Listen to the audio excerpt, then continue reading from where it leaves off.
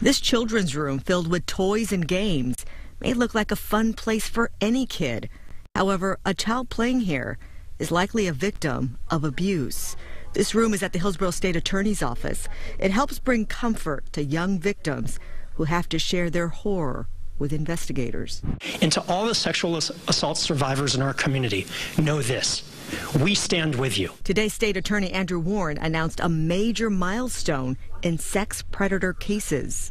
Our office recently convicted its 300th child sexual predator over a span of 5 years. That equates to, on average, one conviction every 4 days that this courthouse has been open. Across the street from Warren's office is an example of his mission.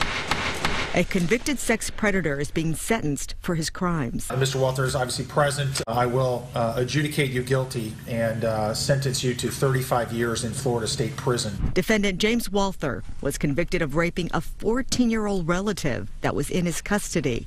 On Wednesday, Tampa Judge Mark Kaiser sentenced him to prison. Prosecutors say it's another child predator off the streets. The child molesters and pedophiles that Hillsborough County alone has sent away are enough to fill an entire wing of a prison. We can sleep better knowing that they are sleeping in prison. Gloria Gomez, Fox 13 News. Following his 35-year prison term, Walther will serve 10 more years of sex offender probation.